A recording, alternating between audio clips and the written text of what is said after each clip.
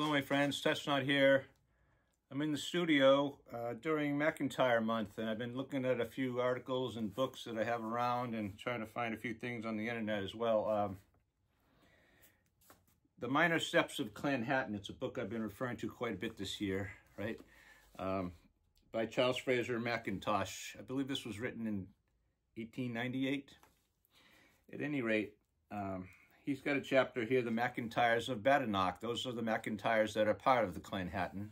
Not all are, as we've seen with a few others, right? MacLean, for one, only some MacLeans, very few compared to the balance of all, are part of Clanhattan. It's the same with clanmackintyre.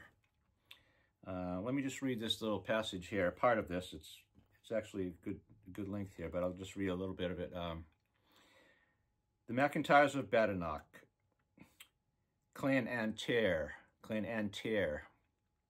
Sir Aeneas MacIntosh places Clanmactire, otherwise MacIntyres of Badenoch, number 16 of the associated tribes, and says they took protection of William, afterwards the 13th MacIntosh, about the year 1496. The Kinrara historian, this is Aeneas MacIntosh, says under the heading of the above William, it was this William in an expedition to Rannoch and Appin who took the bard MacIntyre, of whom the MacIntyres of Badenoch are descended, under his protection. It was he who composed the excellent Erse epitaph in joint commendation of Farquhar Visconti and William Vic Lachlan Badenoch, 12th and 13 lairds of MacIntosh. This is referring to some poems and or songs, MacIntosh's Lament, in another, which I'm not going to find here, I'm sorry, but there's two poems. They've been attributed to this man, but there's some contention about this fact. At any rate, he says he is inclined to attribute the lament as composed in memory of William MacIntosh. So he's saying it's a little bit further down the line that it was composed, I think he's saying, not by someone who knew him in life. At any rate, the name MacIntyre is understood to be derived from the occupation of the first, who was a turner or wright, in Gaelic, sair. I'm not saying that right, but S-A-O-I-R. So a turner, right? This is a person who's turning, well, chair legs and tables and furniture legs and things, right? A turner of a lathe. It would be called a lathe, perhaps, all right? Or perhaps a carpenter, a woodworker, a craftsman with wood. It is of the misfortunes attending anything old, either to be obscured or altered to suit the designs of the unprincipled persons. While it is almost pardonable in a MacDonald to designate this famous lament, the lament of the grandson of Araseg, he's saying that the MacDonalds used the name Araseg for that song, rather than the MacIntosh's lament to take attribution away from the Macintosh name. It's true that Macintosh had Araseg at one time. It goes on to say they were one time known as MacMcAraseg, one time designated through marriage.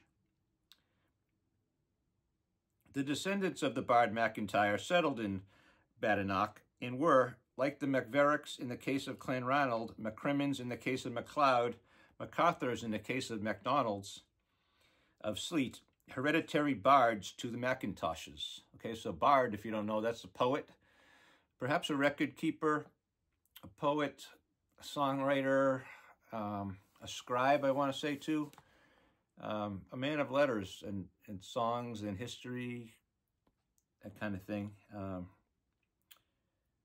right, chiefs were busy. The chiefs were busy guys, right, folks? They needed someone to keep track of these things for them. They couldn't be bothered with a lot of history and things, so they needed to know it. They needed to know who they can go to find it, not have it in their own heads, of course, like many things a leader does, of course.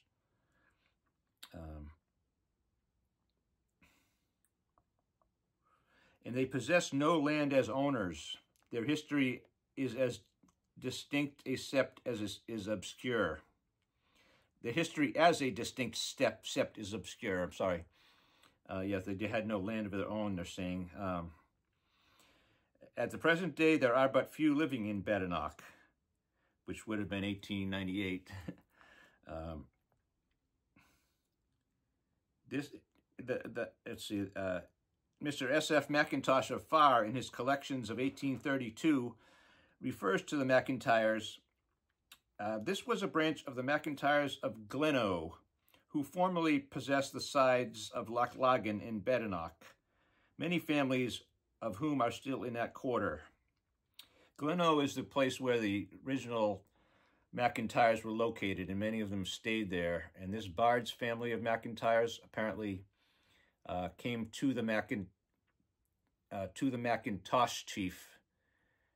During a battle, he came into their camp, is the story, and stayed with them from then on, brought his family, became part of Hattons. Those MacIntyres became part of the Hatton Confederation eventually. This was 1496, so it's a little bit before some of those signings of things, but things were happening. There was a forming up, right? There was shoulder-to-shoulder people going on. These clans were together. With pen and ink or not, I should say pen, ink, and paper or not, they were together in thought and deed. I like that. I rather like that. Okay. In the last century, one of the clan, Lieutenant General John MacIntyre, born at Napak in the parish of Kinjussi, was a distinguished soldier in the service of the East India Company. The grandfather of one of the sept, who I had the pleasure of knowing in Parliament, the late E.J. MacIntyre, was a native of the parish of Moy, and my late friend often told me he was much attached to the place where his predecessors lived, and that he was proud of being of Clan Hatton. That's nice to read. In Celtic poetry and literature, the names of Duncan Ban MacIntyre, the Reverend Dr. MacIntyre of Kilmonavag, whose father was sometime minister in Laggan, and the Reverend Donald MacIntyre of Kincardine will readily occur amongst these, conferring luster on that name. We confer luster on all 12 of the clans, don't we, folks? We're trying to. The name of Miss Margaret MacIntyre, the famous prima donna of the North, deserves honorable recognition. The name is presently numerous and influential, and all who are of the Badenoch MacIntyres should fix upon a head, and reuniting themselves, take up their proper position in the clan. So he's lamenting, I use the word lamenting. He's lamenting the fact that there seems to be no MacIntyre organization, maybe, or he's saying, come on, you Badenoch MacIntyres, get together again, get a feeling going that you're a clan, get your act together, perhaps. All right, so that's it for now for MacIntyre.